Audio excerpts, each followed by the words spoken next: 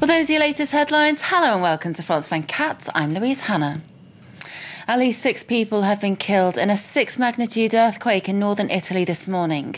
The tremor hit the Emilia-Romagna region at 4 a.m. 4 night shift workers were killed when factory buildings collapsed. A 37-year-old German woman died near to Bologna, while a 100-year-old woman was reported to have died from a heart attack brought on by the quake. Staying with Italy, the magistrate in charge of the investigation into Saturday's bomb attack says it's probably the work of a single person and that a link to the mafia is unlikely. A 16-year-old girl was killed and 10 others injured when gas canisters were exploded outside a school in the southern city of Brindisi. Well, let's cross live now to our correspondent in Rome, Seema Gupta.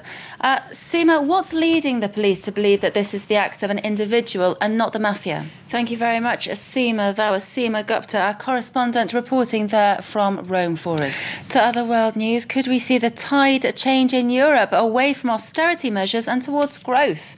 US President Barack Obama hinted that could be the case after saying there's an emerging consensus more needs to be done to balance out tax hikes and spending cuts. Afghanistan is set to top the bill at a NATO summit in Chicago today. G8 leaders representing some of the world's biggest economies will discuss the country's post-conflict future, from funding its security to upcoming elections. Well, let's talk now to France 24's Annette Young, who's in Chicago. Annette, France's President François Hollande has already said he wants to pull French troops out earlier than planned. How can we expect other NATO members to react to that? And Annette, this has been François Hollande's first big performance as France's president abroad. How's he done? Thank you, Annette. Annette Young reporting there for us from Chicago. Some news just in for you. 2 NATO soldiers have been killed in an attack in southern Afghanistan. We can now cross to France 24's correspondent Maeva Bambrooke, who's in Kabul. Maeva, 2 NATO soldiers killed yesterday, 2 today. What's behind these attacks? Thank you very much, Maeva. Maeva Bambrooke is speaking there from Kabul for us. We've just been told that 2 members of an anti-Assad political alliance in Lebanon have been shot dead at army checkpoints.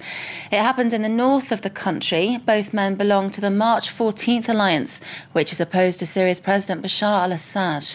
Well, now let's cross to France 24's Nicholas Blanford, who's in Beirut. Nicholas, there are conflicting reports at the moment as to how these men died. What are you hearing on the ground there? OK, I do apologise. We seem to have lost Nicholas. We'll try and bring him back as soon as we can. In the meantime, a blind Chinese dissident, Chen Guangcheng, has spent his first night in the US after touching down late last night. Well, let's take you back to our top story now. The man convicted of carrying out the Lockerbie air disaster in Scotland in 1988 has died.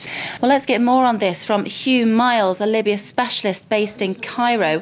Thank you for being with us, Hugh. Hugh, al-Megrahi was a very divisive figure, both in the UK and the United States. Why was that? And what impact did this case have on diplomatic relations between the UK and Libya and the US and Libya? Thank you very much, Hugh. That was Hugh Miles, a Libya specialist based in Cairo. And white weddings tend to be the norm, but how about an underwater one? Well, it certainly beats the traditional buffet. OK, that's it for now, but stay tuned. We're back in 20 minutes.